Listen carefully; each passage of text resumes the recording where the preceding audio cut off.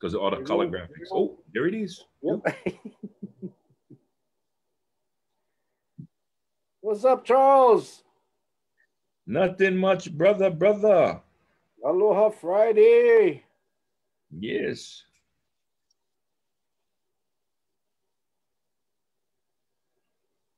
Aloha share. Aloha share. All right, there we go. Oh yeah, my thing. Son of a gun. I'm totally unprepared. Well, I will float it here. So Aloha excited no. for tonight. Wow.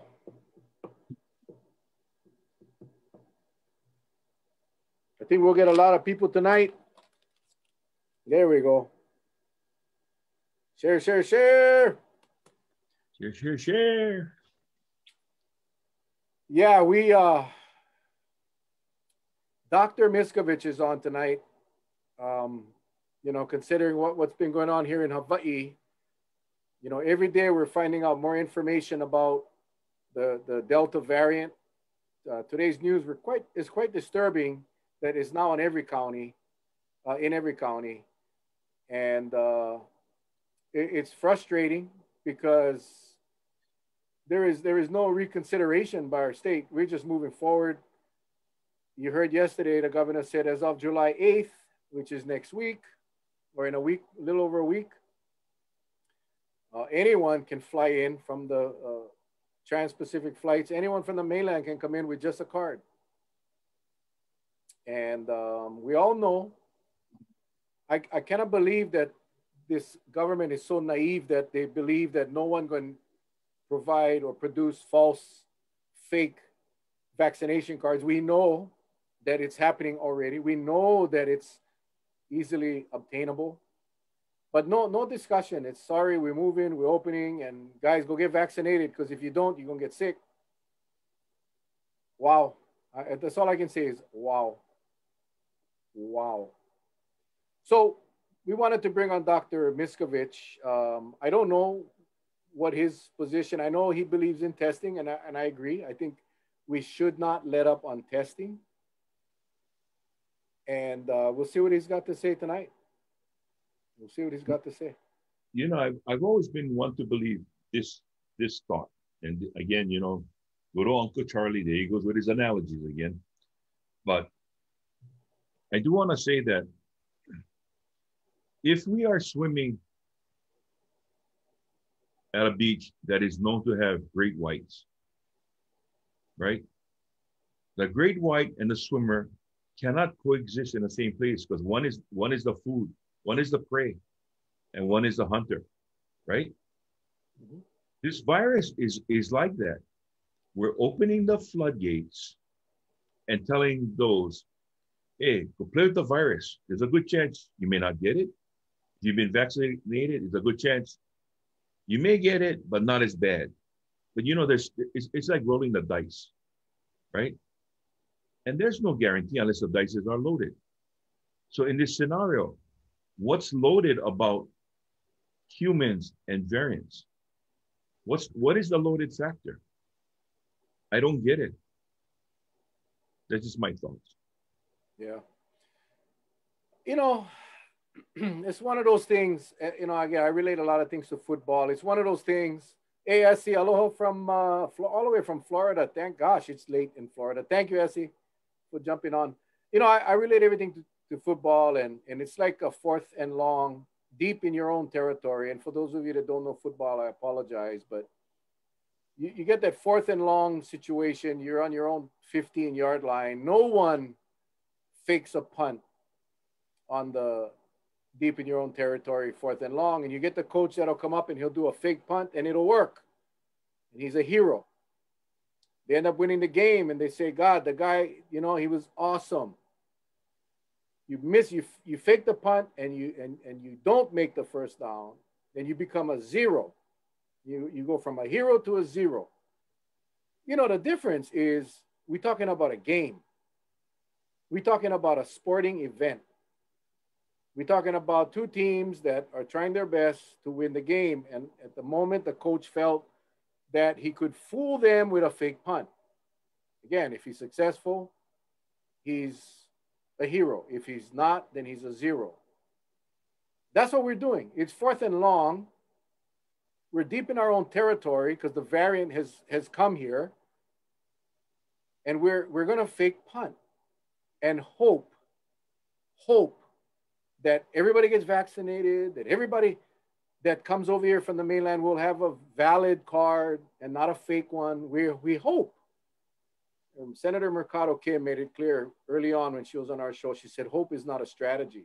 But that's kind of that's how I feel, Charlie.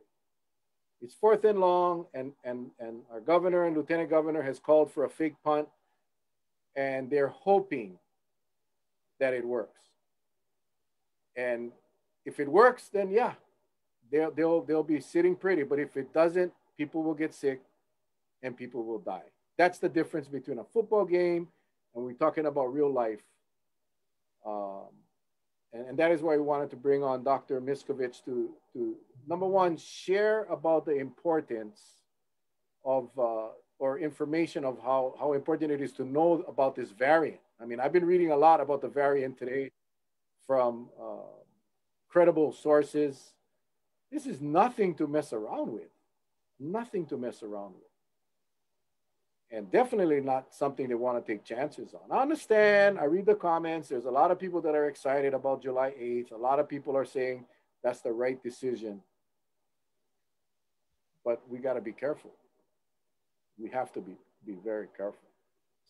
Anyway. Dr. Miscovich is in the room. We're bringing him in. There he is. Man, it's so cool, Charlie. It's so cool when we can have celebrities on our show, like real world celebrities. You know, the kind you see on CNN. You know, when you watch CNN and you see the guy and you go, wow. Hey, wait. He may be on CNN, but you and I have been on MNN before. You know what I mean? How you doing there, Doc? How you doing? Hey, I'm pretty good, but I remember, you know, instead of them putting those little bylines on my on the bottom of my screen, it should say, "God is start with Mel and Charlie." You know, that's all it should say. It should tell the truth that this is where it all started. Made me comfortable. Now, thanks, guys. Good to be here. The next time you're on CNN, just right before when it's too late for them to cut you off, you just say, hey, a real quick shout out to Mel and Charlie. That's it, man. Yeah. And it's all this last one I was on, which is, I don't know, the guys, this is just crazy to me. When you do Friday, Saturday, Sunday, it's worldwide live across the United States, across the world. And I don't know, it's still just for me, I just pinch myself and I'm coming up on my 30th time. And, you know, I guess when you do that, when you have the entire world scrutinizing every word you say, I guess they want to hear what I'm saying, or they wouldn't ask me back, man. So I'll keep doing it. And you guys know me, and you guys do the same thing. And you are inspiration to me because you tell the truth. You look at the people in the eye, and you speak in a language that they understand, and you tell the truth. And that's all we need. That's what I wish people would be doing in our state and across the world. And instead of the blah, blah, blah, either political verbiage or or just saying something to pump some special interest. Now, people need to know the truth, you know, just like we're talking Delta variant. But thank you guys. You have been, you know, seriously, you're an inspiration because of how you guys have rose up and just been leaders for our state to be a voice of truth. So thank you. Now, Doc, let me ask you, have you been involved with the Olympics at all?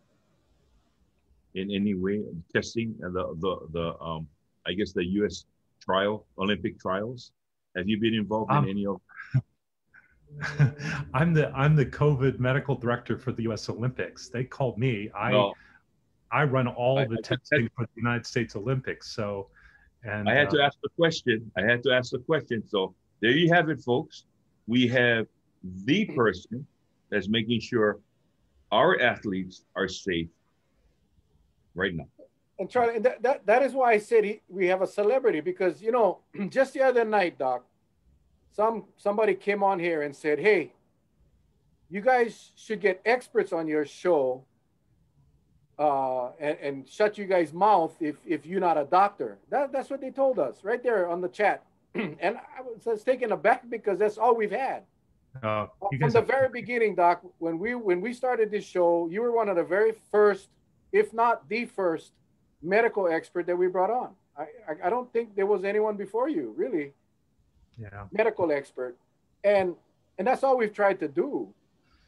You're from what you were doing here, and I'm not just saying this to blow smoke up your cola. I just want the public, a lot of people that are across the country that may not know who you are. You were the testing expert here in Hawaii. You tested, I don't know, a million, half a million people, whatever it was. You were the guy doing the testing, setting up the testing protocols. Went to the NCAA, took care of all of the NCAA football to allow them to continue their season. Now you're at the U.S. Olympics. So to that person, I hope you're watching. This is for you. Thank you, guys. And yeah, and I still kind of think about it because you guys remember way back when I was doing it early on with threat of handcuffs and cease and desist. That's back when the Bruce Anderson, Sarah Park duo was in play, and they were literally trying to find ways to either arrest me. I got cease and desist letters. And I was like, man, you're gonna have to put me in jail because this is what we need. And you know, and obviously then when I got my phone call from the whistleblower, that was a real traumatic time. And then I got a phone call out of the blue from Tulsi, and then we stood up to I'll never forget when we stood in some of those press conferences and multiple times, and finally the press conference was either Park or Anderson goes, or the governor should think about resigning. And you know, she was pretty bold.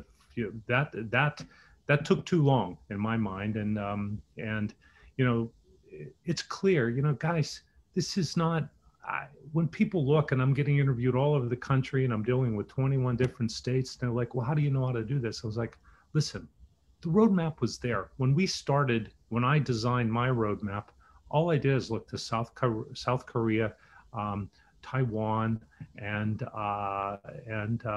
some of the areas in Europe or in Asia that already had the disease, had already devastated, but then they found a way to stop it. And I used my connections, one of which you guys know, Jerome Kim, who you had on, who's just brilliant. He's such a great guy. And I used connections all over, and I just took what they did that worked, redesigned it for Hawaii, and it worked. It worked all over, whether it was Maui, the Big Island, etc. And then I took it, and people saw, whoa, what did you do in Hawaii? They called me, can you come help us? I said, oh, sure, okay. And that's what's crazy. I don't advertise. I haven't advertised one time. People just kind of look at what we did and see what we did and saw how successful it was. What do? I spend at least 5 hours a day studying. I'm connecting with experts all over the world. I'm connecting with laboratory experts all over the world. And the bottom line is, I've said this on CNN numerous times. The book is already written. We already know what is going to happen. All we have to do is turn to Europe. Look what happened there. All we have to do is look at what the devastation that's going on in South America. We know, look at what happened with India, where the Delta variant was started.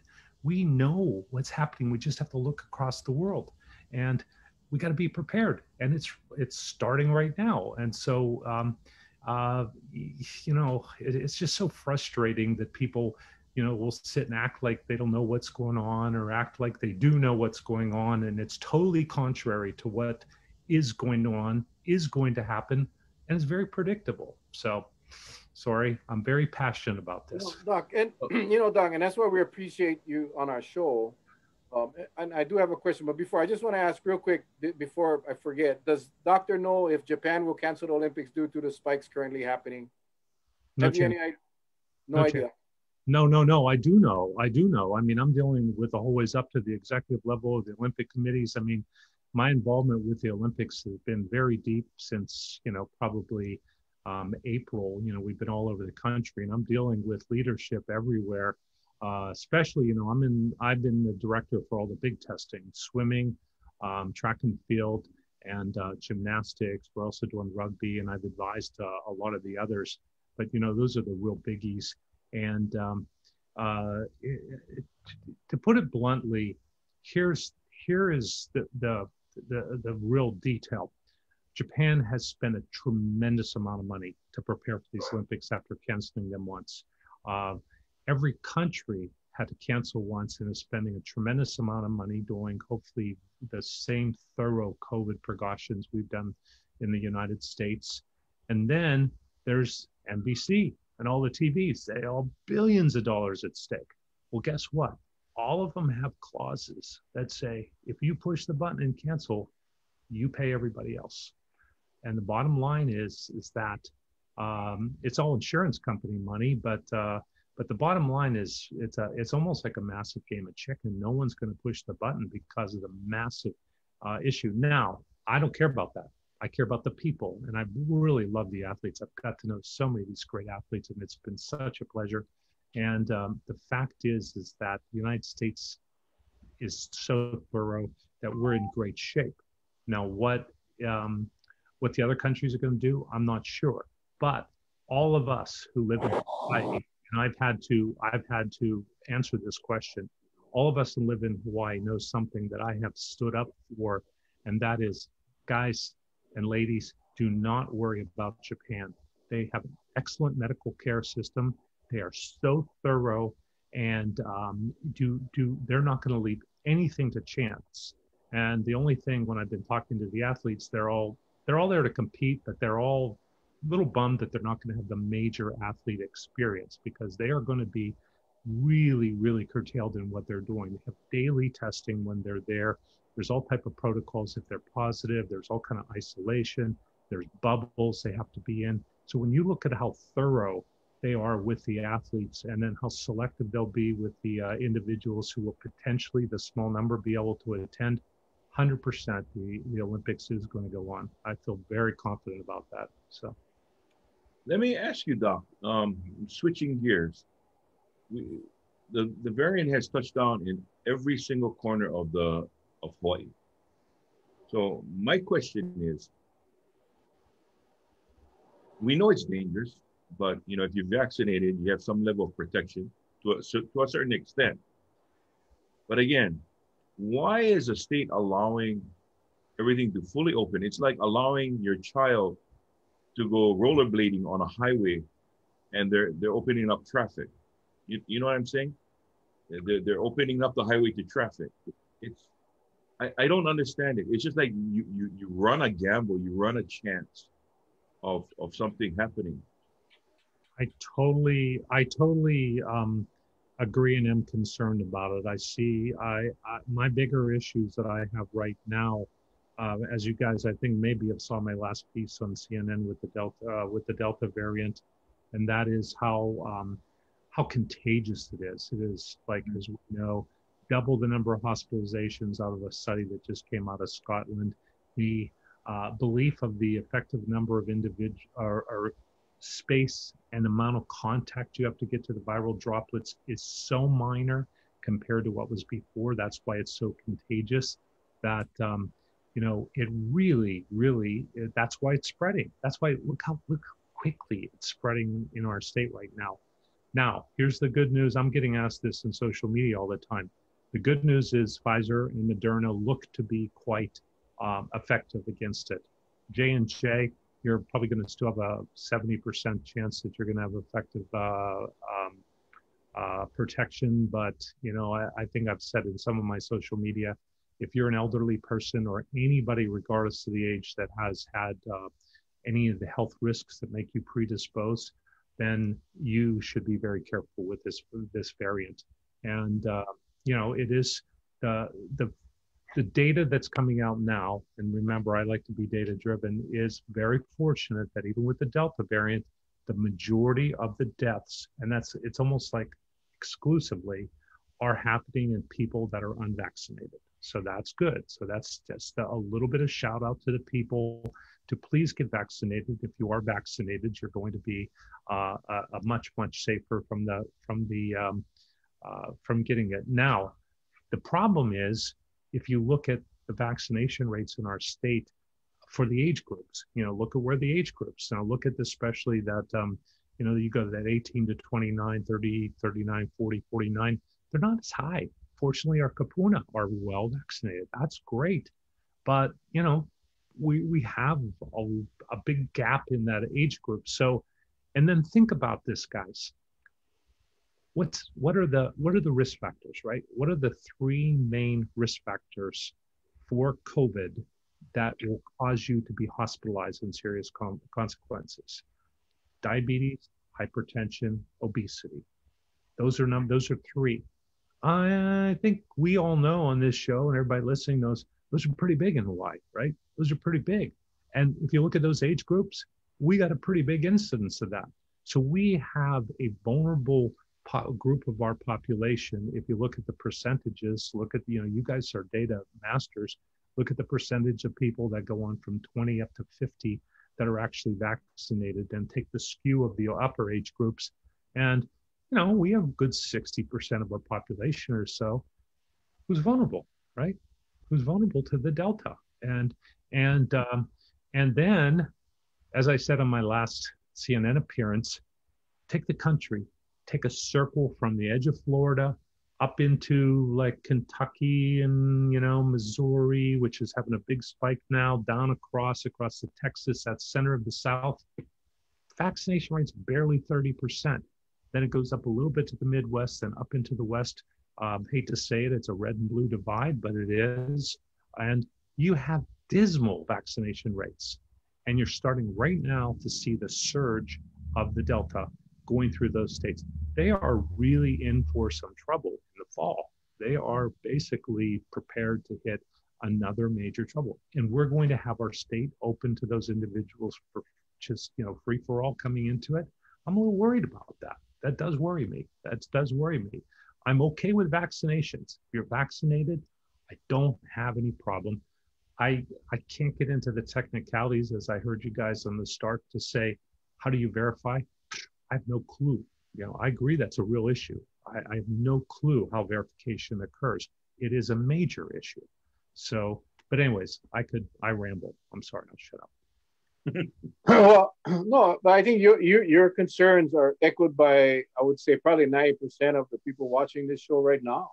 Definitely for Charlie and I, because we've been talking about it for so long.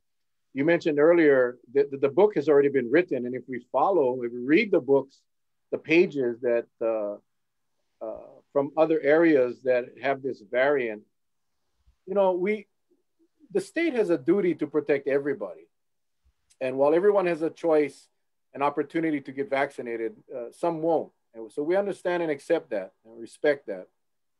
But yesterday in the governor's press conference, I believe it was yesterday, we talked about the July 8th opening, and they asked him, what number are you going to use as it relates to the 70%, then all restrictions are lifted? Are you going to use the state's number? Or are you going to use individual counties? Because like you just said, if you take an average or vaccination rate for the entire country, that's not representative of those states that are miserably low. So it's not, to me, it's very risky when we say when we reach this percentage of the state number, when you have pockets in the community. Every island has different pockets within the community that may be at a 30%, maybe at a 35%. And all it takes is an infected person to come and spread that variant, and then those people will be sick. And that is my concern, Doc. The testing, to me, and not just because you're the guru on testing, but to me, testing was not that much of an inconvenience to assure the safety of our residents and even our visitors that come here. But come July 8th, there will be no testing. Come 70%, there will be no restriction whatsoever.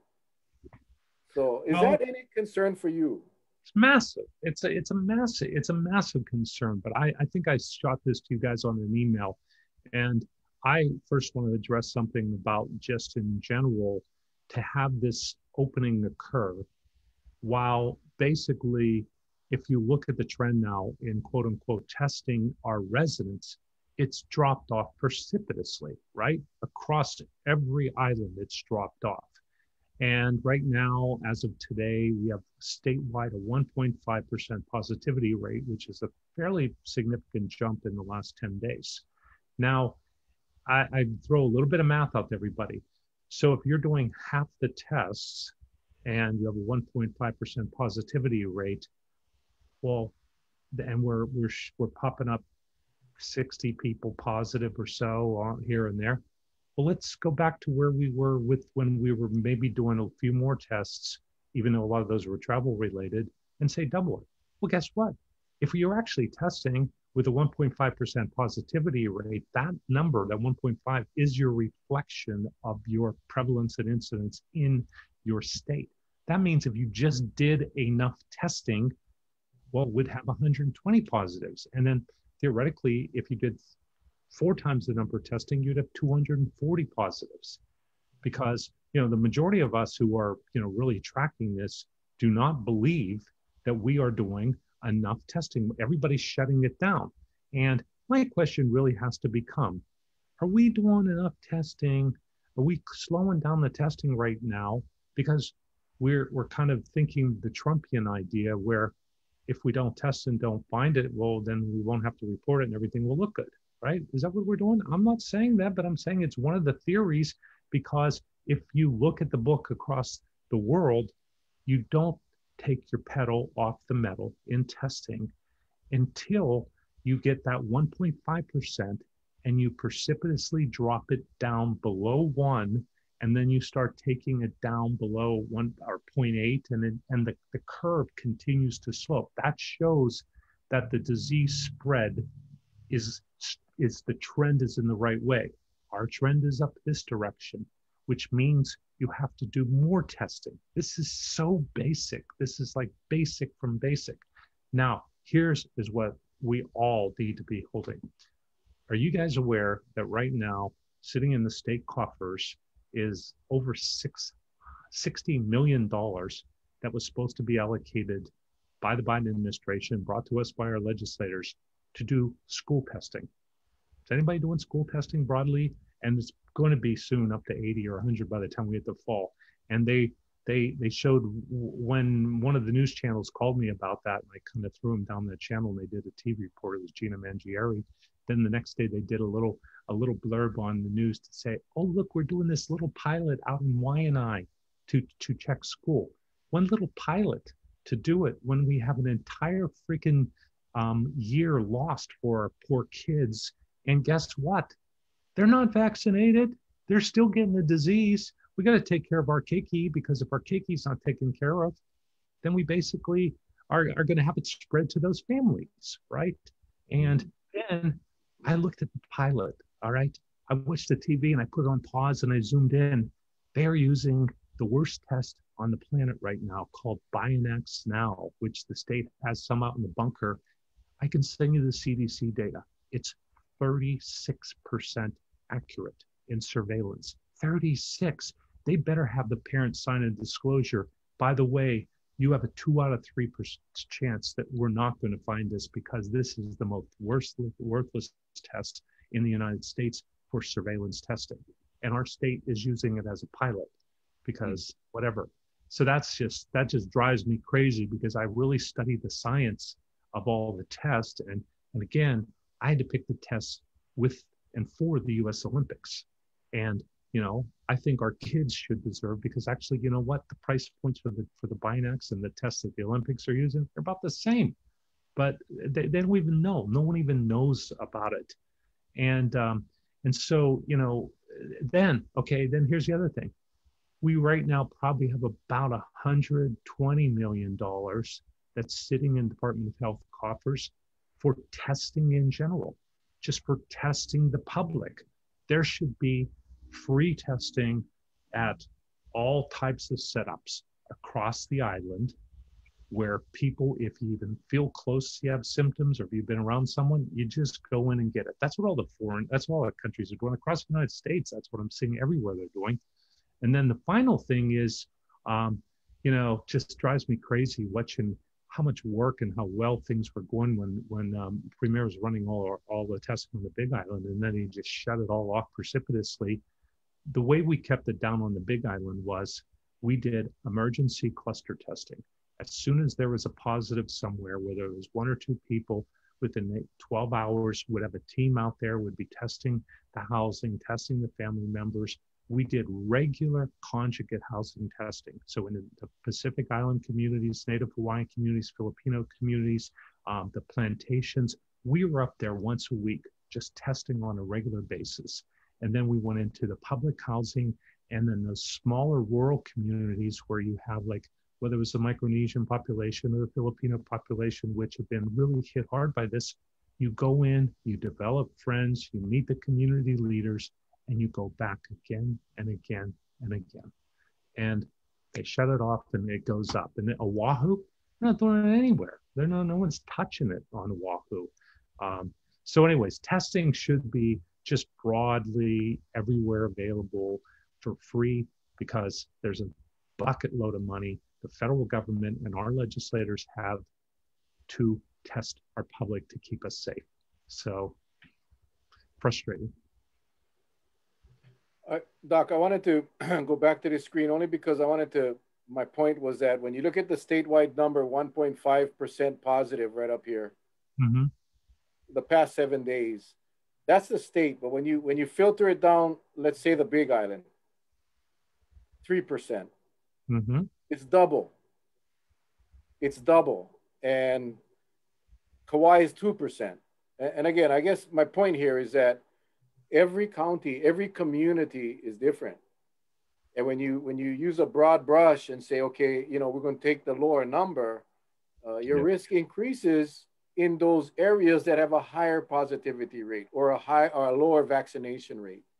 And that is my concern, that as we open up, my question is, why the rush? Why are we in this state not concerned, or it doesn't appear that we're concerned? It sounded like when I watched the press conference yesterday or the day before, and they had the state lab director and they had the epidemiologist and the governor, that you could sense the concern or apprehension in the epidemiologist as well as the state lab director. But our governor and lieutenant governor, it seems, are very comfortable with moving forward and opening up. My concern is that we are moving a little bit too fast, and the variant really we saw today that it's on every island. So we know that from going forward, and they tell us this, our state health people telling us, expect more cases. Yep. Shouldn't we be more proactive because this virus this variant is still surfacing and being identified? Shouldn't we be more proactive than reactive? And I want to throw a few points out to the viewers. Number one, kudos to Sarah Kimball, our epidemiologist. She's such a solid person, past from compared to our past experience. Same thing with our state lab director. Solid guy. I've had tons of contact with them. And then we go to Libby. Libby stepped up. She was called to duty. She stepped up. I mean, of course, relative to Bruce, she is just different. But all of them are basically, I think, squelched to basically beyond what the story is that they're able to say. Like you said, you saw the squirming and the issues, and I know with the expertise of some of those people, they know it. They know the issue, but they don't have the ability to say that. You guys know how Governor Ige governs. He has a very small silo. He stays within that silo, and it's filled with a lot of people who agree with him. And you don't stay in the silo if you don't agree. And he's very, he's an engineer by training. He's very, very diligent, or very slow to make decisions. But in general, I think, we're all seeing that there is a push to move to employment, right? A push to move to the visitor industry, saying enough's enough. And, we've been getting that push and pull from the jobs in the visitor industry to the people's safety. And so my concern is, from what we've seen, is if you look at those findings that you just put up of the positivities, guess what? Look at the, you don't have to be a mathematician to see the slope of those graphs. They were down, and then all of a sudden we're going boom, boom, up, up, every island up. And that's what the real concern is right now.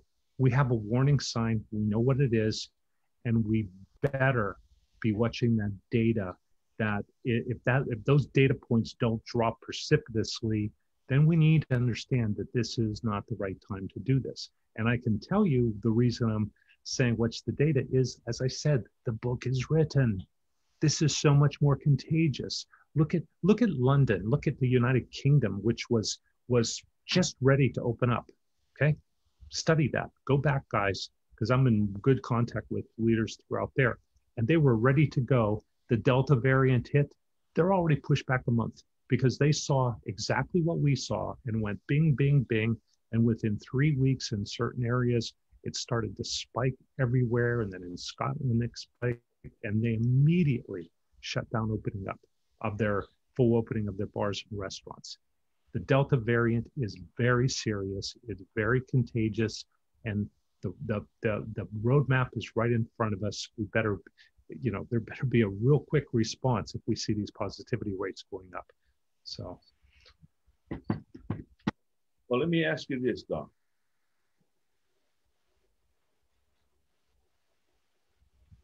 Besides vaccination and wearing your mask and social distancing, is there anything else that the people of Hawaii should do?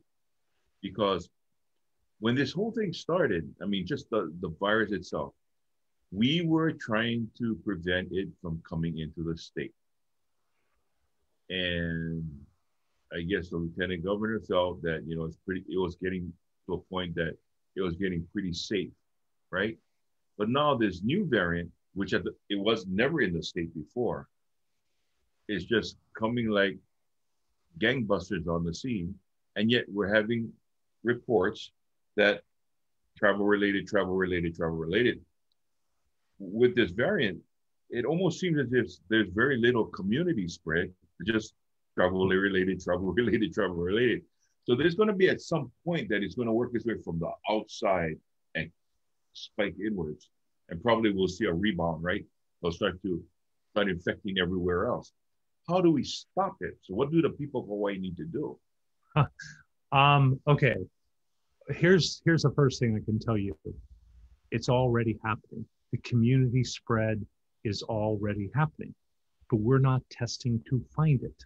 That's the first issue. That's the first issue that's obvious. You can't have a 10% penetration of a variant that's contagious and not have it already be well within a community spread. Just doesn't happen that way when it's so contagious.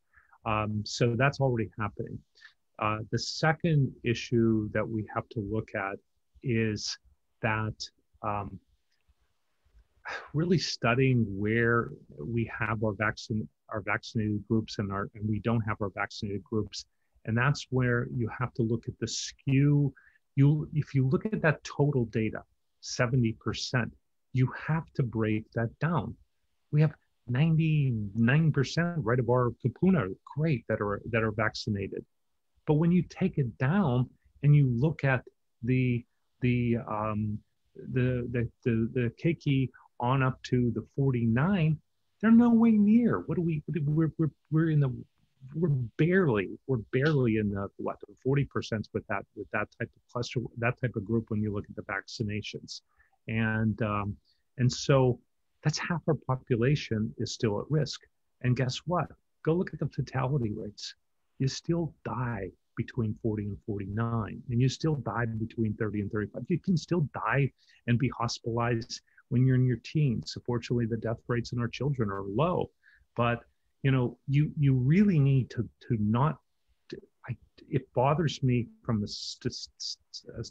perspective when we talk about the total number and not look at the global number, because I have always stood up and I believe that every citizen deserves the same, right? And yes, I believe you should get vaccinated. I stand up, but you know what's America? And we have screwed up the vaccination rollout in our country very badly. And it is going to be, and we overestimated. You can go look at all of my stuff in December and January, and man, I was spot on. I was saying, people were saying, oh, it's going to be April. I said, no way. It's going to be well into the fall, if even then. It's going to be towards the end of the year to hit these numbers. And then the other thing is this garbage about herd immunity. It's garbage. We have a Delta variant in, maybe 85%, you'll start to see a pretty significant drop. How do you get to 85%? It's impossible. It's impossible, right? We're not going to get to 85%. We have 15% that have already said in our state, never. They're never going to get it. We have another group. We are going to be slugging it out one by one to keep pushing up. It's going to keep that curve is going to keep stretching out again and again and again. So, the answer to what you guys are saying, it's going right back to the basics for the way the book is written. And that is, if that positivity rate starts jumping up and we start getting into consistent 3%, 4%, 5%, guess what? There's only one answer. And that's, we're going to shut down. That's the only way this works, just like England is doing and just like all these other countries have done. And see, that's what I think you guys are saying. I want our people to go to work. I want them to go to work safely. I want our population to be safe, right? And you do it by being gradual, and you do it. I mean, we're doing great. We're doing great as an economy right now. We need to continue to be the safest place on the planet. And I think just fully opening up is a concern. That's a big concern, very big concern for me. Sorry, again, I rambled. I don't know. Did I even answer your question, Mel? Doc, as I told our viewers before you came on, we don't know what you're going to say. You've been busy and we really haven't spoken at all for a while. And, you mentioned other countries that were prepared, starting to open up. The variant, the Delta, made its presence known. Push it back a month. Let's figure it out. Let's see what this variant is going to do in our community. But that's not happening here in Hawaii. I listened to the press conference, and one of the questions that the media asked, I believe it was the governor, I can't remember who answered, what about people that already have had the virus, had COVID and recovered? Shouldn't they be excluded from the percentage to reach this unreachable herd immunity, or 70%? I don't even get into that discussion. You already mentioned that it's closer to 90% with the variant, and that's subject to change if we get more variants. There was talk about, okay, how you're going to open up to 75% capacity, but you're still required to follow the 6-foot rule. And the Honolulu mayor said it's mathematically impossible. If you go to 75%, you can't do it with 6 feet separation between tables. So they're going to have to basically violate the 6-foot rule. All of these accommodations are being made while the variant is starting to replicate itself here in Hawaii. Every one of them has acknowledged that we're going to see more. Wouldn't it be wise, in your opinion, to say, we're going to move, as done in Europe, we're going to move our opening date a month to see. We want to see what this variant is going to do. Wouldn't that be a wise decision? Totally. If I was making a decision, that's what I would do. I would say, we already just had our epidemiologist and our lab directors show that the variant has just raced to every corner, and we've seen what the other countries or states are experiencing. You can look at the pockets across the country where this is starting to race in the lower vaccinated areas, and we just need to be patient. We need to be patient, and we need to be, getting our state under control, because I'm sorry, I want to rage on the bars because, bars need to do it, but just keep open, but spread out, don't go back to putting people side by side. Guys, here's the other thing. Let me tell you something. I didn't say this.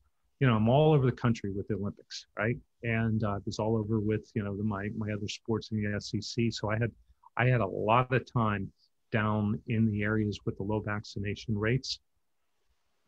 I am going to I want you to mark my word on this.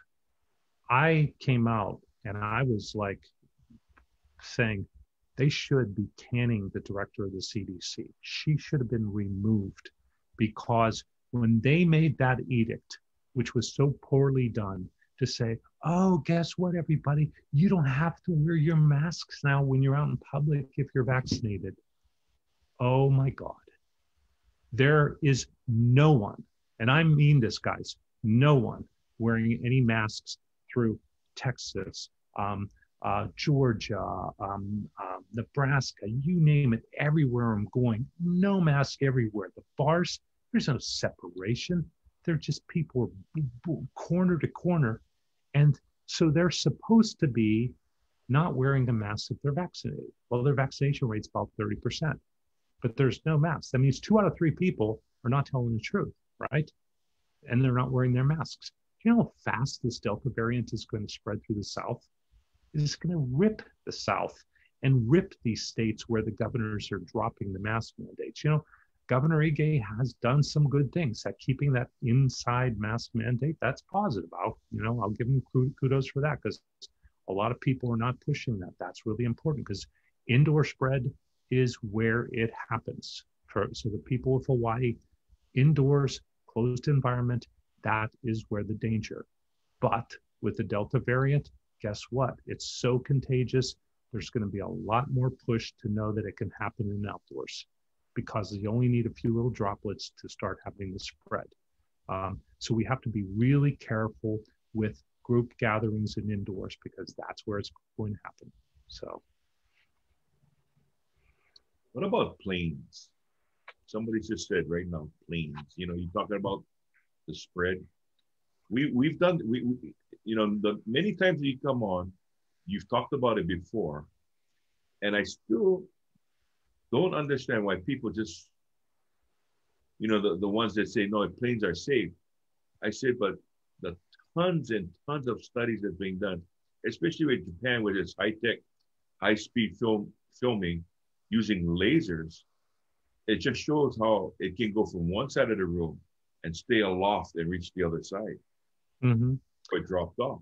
I mean, it's almost you sitting in row 16 and you coughing forward and catching it all up to first class. That's the way. I've seen all the data. I've seen all the infrareds, all the pictures, and there is some positives for the circulation within airplanes. It is somewhat a little bit protective. The other thing I can tell you, since I have logged so many flights, I mean, I can't tell you how much I've flown, and I pay attention to this everywhere. They do really enforce the mask mandates on these planes. I mean, I've been on planes where I see people arguing and being taken off the plane, and they make them take the gaiter off and put a real surgical mask on. And I've seen them, tell people to put it back on in the planes. And so I think that is making a major difference. Do I think that people do get some transmission on a plane? If you're sitting near a super spreader and someone's really spewing it out, of course, I do think you would be at risk. But I think relative, because of the mask mandate and because of the way the circulation goes and then it goes down to the floors, there's plenty of studies that show that. I think it's less problematic than it would be by being inside at a restaurant. A restaurant's concerning to me, because even though you're sitting at your table, you guys have seen all the data on that. Someone can be 3 tables over, and depending on the way the circulation goes, it can spread to a 10 table wide area if you have a super spreader. And one of the things that really drives me crazy that I've seen all over the country where we have a great place to do it, they have been so creative where they're partially blocking the edges of streets off, where they might take one lane and they'll let the restaurant come out and put outdoor tables with umbrellas, even in big urban areas. Or like you might take a street down in Waikiki and they might block off a street and let some restaurants set up on the outside. All over the country, they're doing that, where they're encouraging restaurants to set up outdoors. And I see hardly any of that creativity anywhere around here. And we're a perfect place to do it. I'd be much happier if we opened up to restaurants in the outside, and those that used to be indoors, find places for them to pop up outside. So, one last thing, getting back to the aircraft, the circulation that you talked about. We know that, we've had people write to us saying that, I work for the airlines. I know that the circulation, it pulls the air down to the floor. You see those little slots on the floor, and then air, it circulates within a system, and it be introduced back into the rest of the fuselage. The thing that I can't understand, and I'm trying to wrap my head around it, but to me, it seems as if I'm sitting close to that vent, that suction vent, right? That means that all the bad air got to pass me to get to that vent. so, so wouldn't I be better off sitting way in the middle aisle than having a seat with a view? But it looks like the seat with a view comes with a penalty on top of that. it's two-edged sword. Maybe the middle seat, because then in that seat, then you have people walking up and down, going back and forth to the bathroom, and they're coughing there, and you get so it's really not an easy answer. It's not. I know. Fly the damn plane. Get up there in the cockpit. Fly the damn plane, Charlie. Just come on, yeah. Or hell, I would put me in one of those big ass dog carriers in the bottom, and give me a bowl of food, and I'll just sit there and howl with the boys, But that's safer. But The day my wife and I decide to actually jump on a plane to go see our kids, I'm sitting in the lavatory. I'm sitting in the lavatory. I tell a flight attendant, if somebody really needs to go knock twice, I'll come out and they can use the restroom. But man, it's crazy. You know what is even worse, Doc? Is the airports, TSA, baggage claims.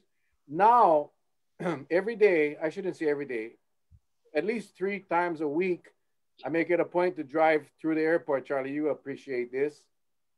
Yeah. On Kauai, we get all the mainland flights come Kauai at the same time. All the direct flights. Yeah. Whoever scheduled that, the brilliant person, all of the flights come at the same time. So that airport obviously doesn't have the capacity to hold 3 or 4 direct flights from the mainland, boarding and unloading. You got thousands of people. When I drive past and I see those guys waiting in line, there is absolutely no social distancing. Exactly. I think the threat is probably greater at the airports, in the terminals and baggage claim and TSAs than in the plane. I can't agree. I couldn't agree with you more. I'm in, again, the number of flights I've taken is ridiculous, back and forth. And I look at the crowded, and all these flights are full. The airlines are all full. And those seating areas when you're at a gate, there's not enough seats for a full flight. The seating area is probably 50%. You get people on top of people, and there's people walking and people sitting on the floor. And, my wife and I are just, we're just aghast at it, totally aghast at it. Oh, let me add one thing to you and to the viewers. If you really want to be safe, which is what we'll do, is get yourself an N95 and have someone who knows how to fit it and wear an N95 on a flight in an airplane. Because remember, we can wear an N95 in an ICU and it can protect you against the droplets. So that is something, if you're going to be at high risk, it's worth it, because they're all dirt cheap now. The prices are everywhere, versus a surgical mask. It's the highest step up. But that is an answer I should have told both of you when you said, what else can the public do to protect themselves from the Delta variant? If you're going to be out in the public and you're going to be in a high-risk area, it's going to be crowded, get yourself and spend a little extra money for an N95. And that's pretty good. Yeah. Man, Doc, we're already at 7:47, and I wanted to give you some time to address our viewers, just sure, whatever. As you see fit. But I wanted to just share, the messaging we get. And I think part of the problem here in Hawaii is that the messaging we've been getting the last couple of months was really almost a minimization of the dangers of COVID and the variants, that in fact, giving people reason to really let their guard down because of the messaging that we've been getting. Now, you have been across the country, you've been across the world, you've worked with experts. We had Dr. Jerome came on a few weeks ago. He was very informative, basically echoing what you're saying now. But how I want you to be able to tell our viewers what we should be concerned with. Obviously, we all know we should be vaccinated, but we will have that segment of the population that will not get vaccinated. But what's your words of wisdom to our viewers, Okay.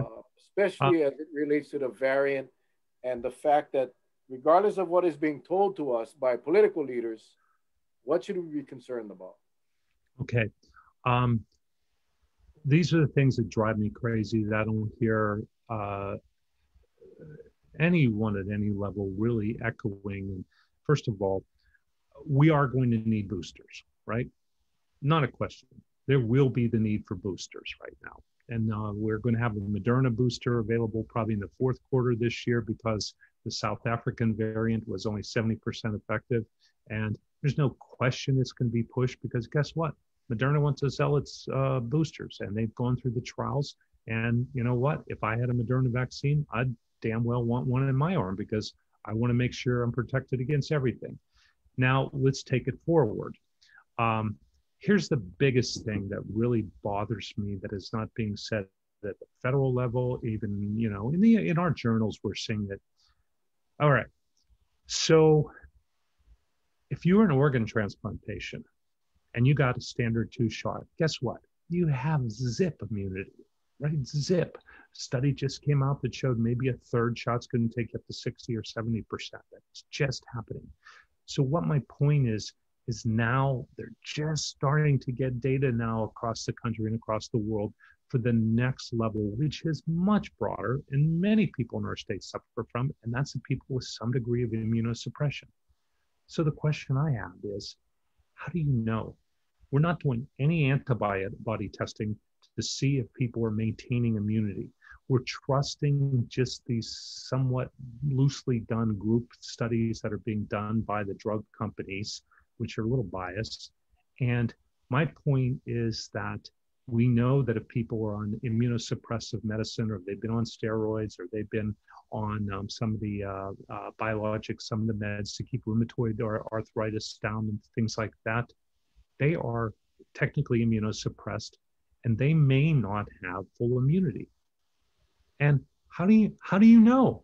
We're not offering testing to these individuals. We may have people right now in our families that have some degree of immunosuppression, and then their immunity may be either not there, which most of the studies are showing there, or it may be declining as time goes on.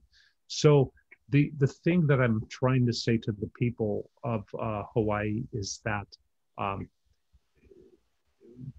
we need to get prepared for the next level of what's going to happen. And number one, I believe we're going to have some broad evaluation so that, Mel, by a blood test, whether you have the right amount of immunity and your vaccine is working.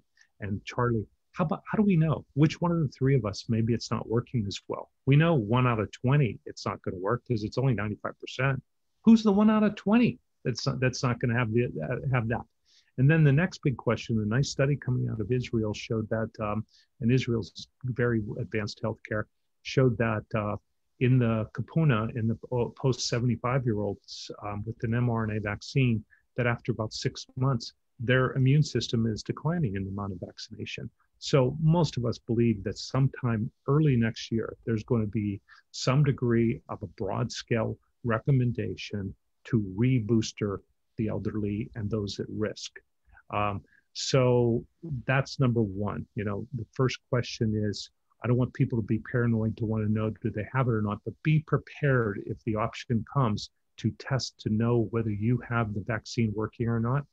Be prepared to test. Second issue is we're going to run out of the alphabet for variants. The variants are just going to keep on coming again and again and again. And in typical evolution, they're usually going to be more problematic than less problematic. That's what evolution is.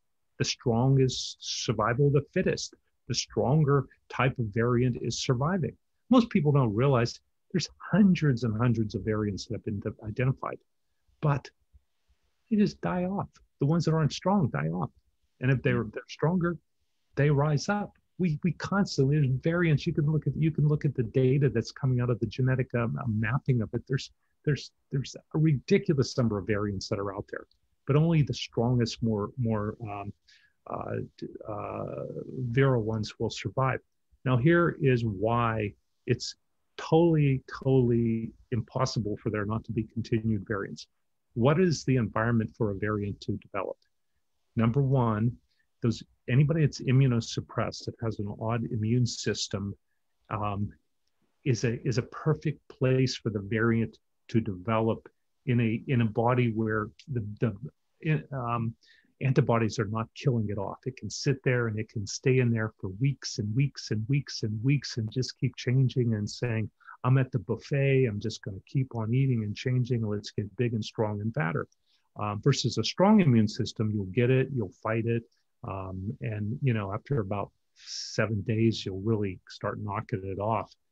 Then the other issue is if you have populations that are partially immunized, or no immunizations, and just keeps spreading through populations. Well, guess what? Do you guys know what percent of the world is vaccinated as of today? 10%.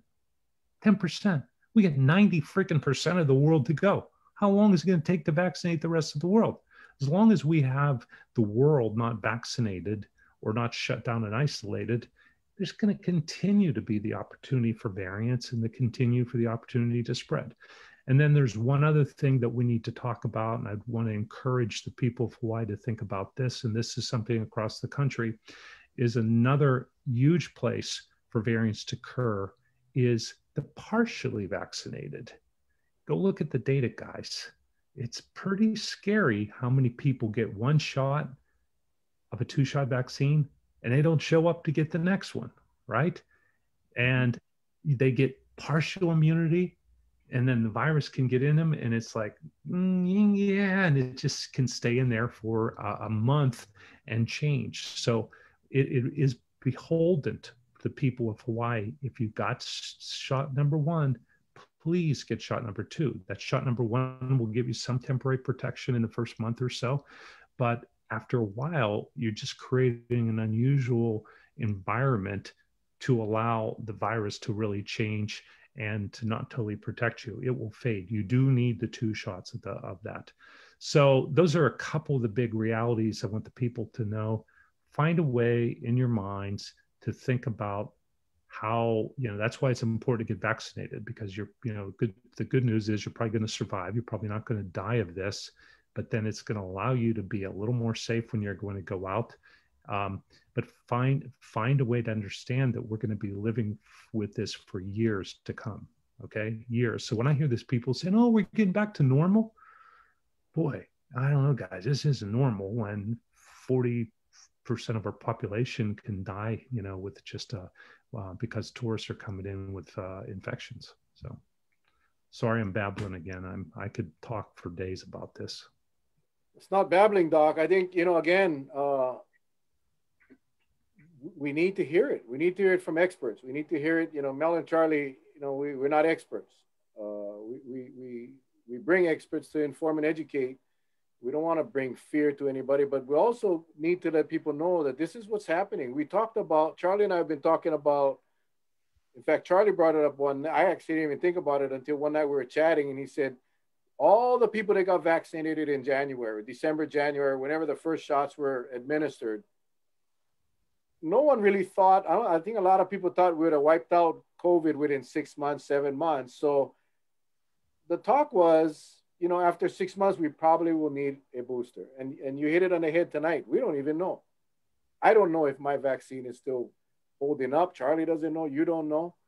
Don't know. What happens now when the state opens up and 30% of the 60% vaccinated are no longer 100% or 60%, 70% immune and become vulnerable to the virus. So there's a lot of things we don't know. And I just wish people would be more proactive than just wait and deal with it. Because again, unlike the mainland, Hawaii's medical resources, hospital resources are limited. We don't have the luxury of flying someone on a helicopter or driving someone in an ambulance to a neighboring county or state. I do want to give the people a little bit of straight up a surety. Right now, the data is quite strong that you still are not dying if you've had the vaccine, right? And that's data that's basically just looking at the fatality rates. You know, I don't like that. You wait to see who died and then you test them to see it. You know, I'd rather be doing prospective data on it. And I think it is going to be time for the country to start doing the ability to be sampling the antibody data and sampling as it goes on. We're going to have to do that. So I do think, you know, I want to encourage people to say, if you're vaccinated, don't feel, oh no, my vaccine's done and, you know, I'm going to go out and die from COVID. No, you're still going to use precautions, but the data does show that the vaccines are protecting. Johnson & Johnson is about 70% effective in the Delta variant. Pfizer and Moderna are in the 90s. So it is holding up pretty strong for the data we have for the Delta variant. And the fatalities are by and large from the Delta variant are from non-vaccinated. So, but what's 3 months look like from now? What's 6 months? What's it going to look like when we're at the first year? I don't know. That we don't know. We do not know. And I can tell you that if I have an opportunity, I'm getting a booster in my arm. If they're not going to let me test to see if I have immunity, when it's offered, I'll be running and saying, yep, sign me up. I'll get a booster. But then the whole question is, it's a question is going to be, what's that booster going to be made of? Because the likelihood is we're going to have variants that are going to develop that are going to bust through the Moderna and Pfizer. You know, the likelihood they're going to bust through. Now, I say bust through, those are still variants. Remember, the big difference is a mutation. That's what we don't want to see, because that means the virus has changed too much. Usually the protein structure of the round ball will have changed. And right now, we're only seeing the spikes as the majority of the change. Those spikes just keep getting much more sticky and they can hold on. And but when the ball and all that protein starts to change, then you can have a true mutation. Then we start all over. Then basically we're back to square one. And at 10% vaccination rate for the entire planet, it's probably the question of when, not if. I mean, it's just set it up to do it. So, yeah. And this crazy thing came out of National Geographic today. They were doing some genetic research on the remains of people in Asia from the hunter-gatherer area 20,000 years ago. And they basically saw a massive change in the DNA and the genetics of these remains that only would have occurred if a massive coronavirus infection had been spreading through the population, and it went on for generations and generations. It's just like you look at that and you go, oh man, so this has been cruising the planet before. I just read it in National Geographic and it was crazy. Another, since we're talking about reading, pull up an article by Dr. Larry Brilliant. He actually hangs on the Big Island sometime. He was one of the individuals. He's in his 70s now. He's just a god in our mind. He was partially responsible, one of the main people responsible for eradicating smallpox. And he has a great long interview that is published. And basically, almost everything I've just been saying to you, he's replicating, and he's saying this is going to be with us. This just doesn't go away. It's a really good article. If you want to talk about being at the top of the mountain for an expert in the world, that's a guy that is, and so it's a well worth the read. So, Charlie, can you book him on our show for next week? Sure, why not? I communicate with him. I have his email. I seriously, guy, come on. Remember, I sent you Jerome Kim. I know. I could. We've become good friends as well, and that's awesome. Yeah. Thank you for for that, Yeah. man. Thank you Yeah, for that. he's a great guy. He's a reference for me that I'll turn to, and I have communication with him all the time. He's so, he's so down to earth, and he's He's just so genuine, yeah, genuine like yourself. I yeah, mean, I think our perspectives, everyone's perspectives have changed quite a bit since this started a year and a half ago, almost going on 2 years now. We know yeah, so much more, and that's the frustration that as even though we know more, and I think we even as lay people listening to people like yourself and other experts, we're concerned by some of yeah. the actions that we see happening. So Yeah. Yeah. I mean, I do have email connection with him. Maybe I'll see, man. Hey, you guys are world class. You talk about world class, you talk world class experts, but you guys are world class on getting the experts on. I see you got former Governor Cayetano coming up. And I mean, you got the who's who in the state of Hawaii. That's for sure. Yeah. well, maybe you can come on and partner with the top of the mountain expert, and we can have a good time. Yeah, yeah, yeah. No, he deserves his own stage, man. He's a terrific guy, and yeah, um, it's hey, oh, one thing. Let me say this. This is one thing where we started. Maybe it's where if we're closing. I want to say proudly, we did not have a single U.S. Olympian eliminated because of COVID. We had some coaches and support people and people doing different things, but the so far so good, and such kudos to an amazing team of people that came together to put the protocols in play and to do the testing that we put together, and but most importantly, kudos to the athletes, because they're the ones that really did it, and they're the ones that followed and were dedicated. So far so good. I mean, we're still partway through. We have another day or two in track and field, and we have another day or two in gymnastics. But swimming, you guys know, swimming's here. They're in Hawaii right now. Did you know that? Yeah, I saw that Yeah, on the yeah, newspaper. yeah. So I'm down there. That's kind of one of the reasons I popped back. I'm down there. We'll be down there with my team testing them. So I'm testing all the swimmers while they're here, and then July 12th they head to Tokyo. So yeah.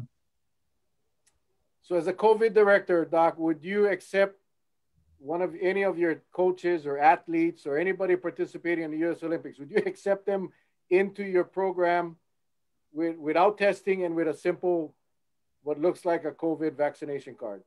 Um, okay. Well, let me throw this out to you. You guys will like this. You guys will like this. That's a good. Say, and the viewers need to understand this was not teed up. We did not plan this in advance. So every single person, vaccinated or not, is tested in the Olympics. And they are tested. We're doing testing daily or every other day. And depending on where you are, guess what? You can walk in with a shiny vaccine card. You are still getting your PCR and you are still getting tested, because guess what? You can have a breakthrough. You may be vaccinated, but you may get infected. And in our athletes, one of those people can ruin a career or our chances of these people have dedicated their lives. So if you want to look at being thorough, and I'm the guy that helped design it, write it, and is performing it, they're all being done. You can be, and okay, they're going to Japan.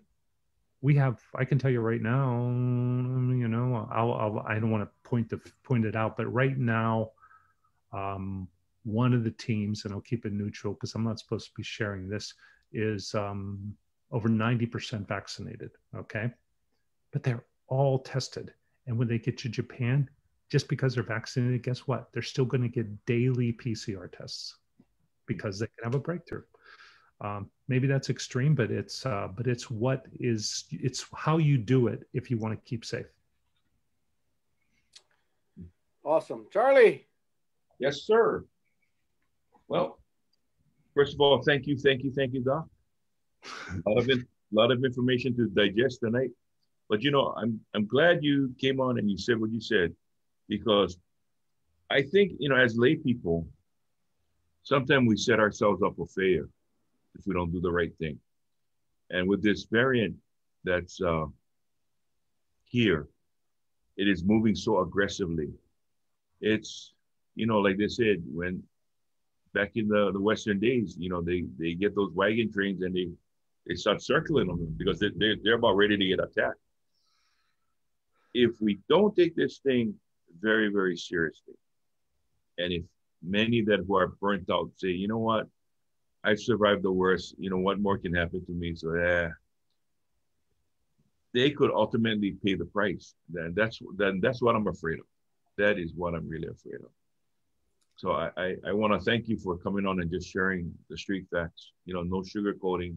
You leave it out there, because a lot of times many of our viewers get upset because they hear certain things in the morning news. The first ones that up to bat when they have a special guest saying something about this vaccination process, that if we get vaccinated and if you get two vaccines, if you get your two shots, I should say, that you're totally immune. I've been hearing this all the time about totally immunity. And that's why people get confused. You get people with two shots, and yet they're still catching the virus.